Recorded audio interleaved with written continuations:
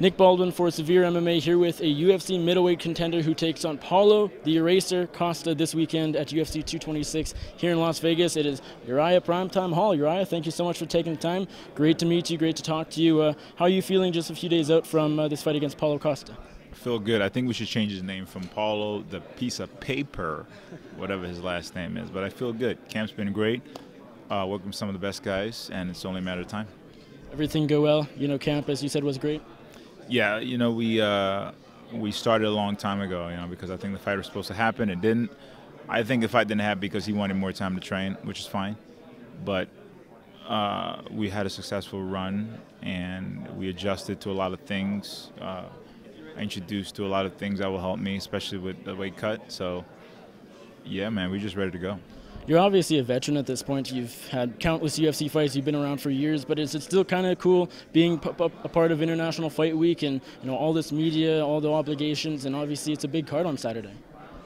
I don't really fall into it, man. I'm one of those dudes. I'd rather just fight. You know, it's like, oh, we're fighting 3 hours. Let's just do it. But it comes with it, and I understand how the media works. It's more of a sell. It's a show. It's to get the word out, and I don't feed into it. It comes with it, but I don't feed into it. You kind of wish it was a Saturday afternoon right now? I wish it was like the Tough House, where it's like cut weight, next day you show up, go in your locker room, fight, and What do you make of Paulo as an opponent? Do you like the guy? So far I've been hearing a lot of negative things from a lot of Brazilians from him. I don't really know him. I know he's young. I know he's hungry. I definitely know he's under juice, but he's just confident, and he's probably overconfident, and I'm definitely going to use that against him. But what I definitely know is he hasn't fought someone like me. He's fought people that are scared of him. I'm not afraid of him. He's a man. Any man could be beaten, So it's just a matter of time me doing what I do best. Do you think he's overlooking you just because when you've never lost a fight, when you're undefeated, you are the most confident person there is, and sometimes you don't realize, how tough of a test you have in front of you? Do you think, fair? It doesn't even matter what he thinks at this point, He trained, I'm trained, he had his camp, I had mine. It's just whoever goes out there and imposes one's will. For me, it's an important fight because a kid like this, it's important for me to kick his ass.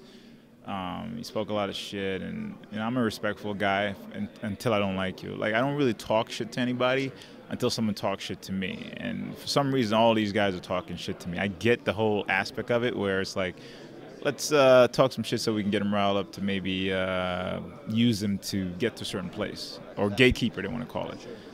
But, yeah, I don't like them.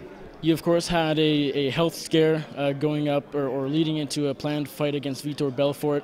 Is everything okay going into this fight? Yeah, body's well. Adjusted to a lot of food. Realized I was allergic to a lot of food, which as you get older, and you got to fine tune your body. But it was injuries and other things I was neglecting. This is my tempo. And most of the time, and maybe some professional fighters will tell, they ignore certain things. You ignore, a messed up elbow.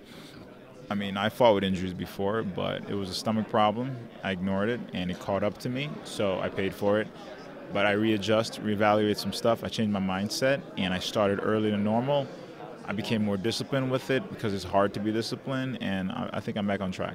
Back in January, was that the scariest moment of your career? No. I think the scariest moment of my career, they're all scary, bro. You're a fighter. I guess sometimes you have to be scared to win fights and all that. I'm scared of needles. Needles? Not a fan? Not a fan, bro. Even when you were growing up, was that sort of, just as a baby, as a, youngster, never liked them? I love how doctors are like, aren't you a fighter? Like, motherfucker, let me stick you 20 times, and then you tell me if you don't like a needle. But no, I'm not a fan of needles. As far as the actual matchup, how do you feel like you match up stylistically against Costa? Where are you better than him? Or perhaps is that just everywhere? I think better everywhere, man. He's big and strong. That's the only thing he's been dependent on. And when you're strong, naturally it builds your confidence. I'm dynamic strong. I'm strong from every angle. All I need is timing, and all I need is an opening. Will you be the first fighter in the UFC to challenge Paulo Costa? I'll be the first fighter to defeat Paulo Costa. Uriah, thank you so much for the time, and best of luck to you on Saturday.